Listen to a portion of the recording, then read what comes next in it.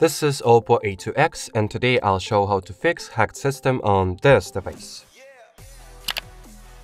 So if you think that your smartphone has gotten hacked, the first measure that you need to take is to run some kind of antivirus or security scan.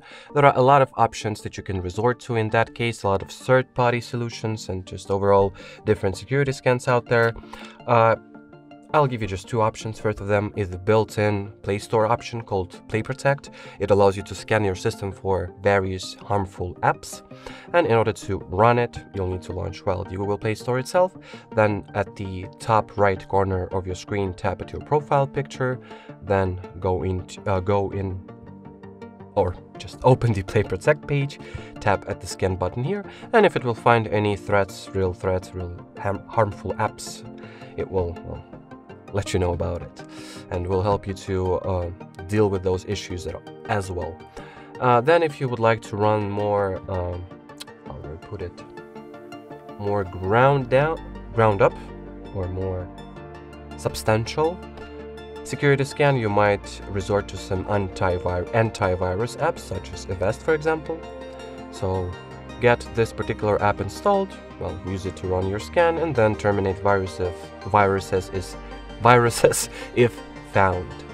And then on top of that, you can do also a few manual checks. So for example, you can launch settings, enter the apps category, next go for the app management, and look through each individual application that is installed on your system.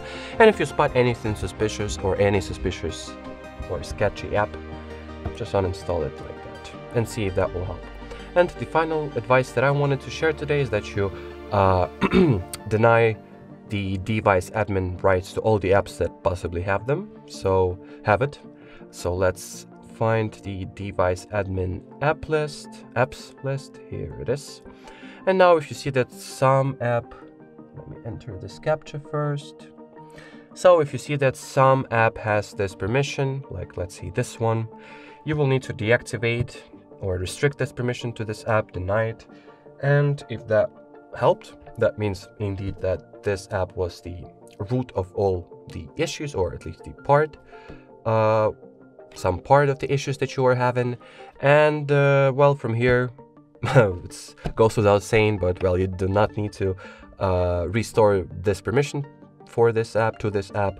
And not only you're not supposed to do that, on top of not giving this permission back to the app in question, you might also need to, you definitely need to uninstall such app right away.